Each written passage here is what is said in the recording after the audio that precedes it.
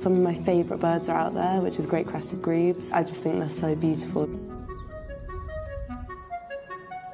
Her eyes are expertly trained on any movement. Mya-Rose Craig is the youngest person to see half the world's bird species, a staggering 5,410, and she's counting every single one, now documenting many of those encounters and her own fledgling years in her new book, Birdgirl.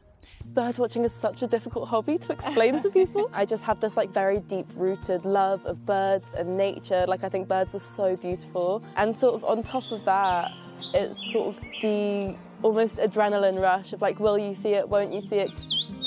The moment where you finally do see it, it's just yes, and it feels just amazing.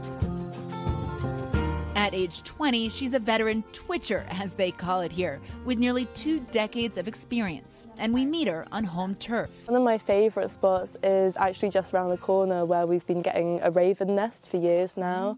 Born to avid birders, parents Chris and Helena started her young. Some 40 countries, all 7 continents, seeking the thrill of it, the escape, and that moment she first experienced at 8 years old.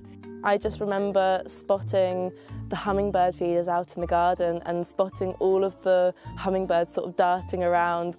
And it was just this moment that I was I love birds, I love nature, they were just amazing.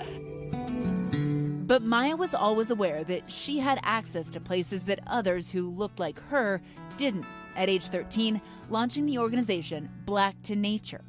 It was only once I'd already set up Black to Nature, I was already working with kids on the ground and I started doing more campaigning, that I realised the issue was much bigger and much more systemic than I'd realised before. Her public profile soared, but at home, behind closed doors, the family was navigating her mother's severe bipolar disorder. There's a lot of stuff in the book that I'd never really talked about before, even with my parents, let alone with the world. Mya says throughout her teenage years, birding kept their family together. I think birds are sort of very representative of that love that me and my family have for each other and sort of the way that we've stuck with each other through all of it. By age 17, she was marching in her hometown with climate activist Greta Thunberg, and later that year in the Arctic with Greenpeace, staging an icy impromptu youth strike.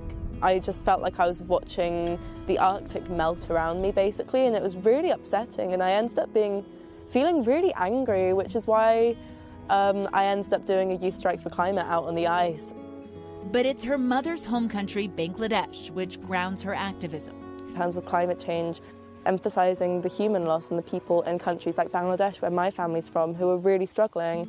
And through her social media platforms, while she certainly attracts avid birdwatchers, she also embodies that Gen Z fighting spirit, which intersects climate activism with a global struggle for justice.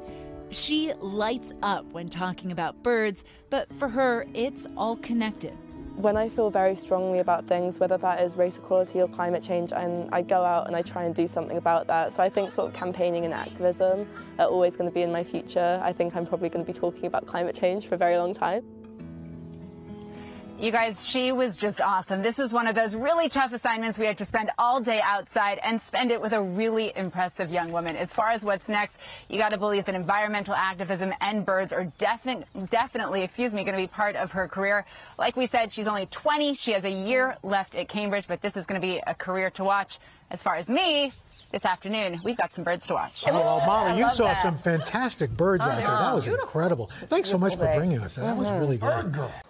Hey, thanks for watching. Don't miss the Today Show every weekday at 11 a.m. Eastern, 8 Pacific on our streaming channel, Today All Day. To watch, head to today.com/allday or click the link right here.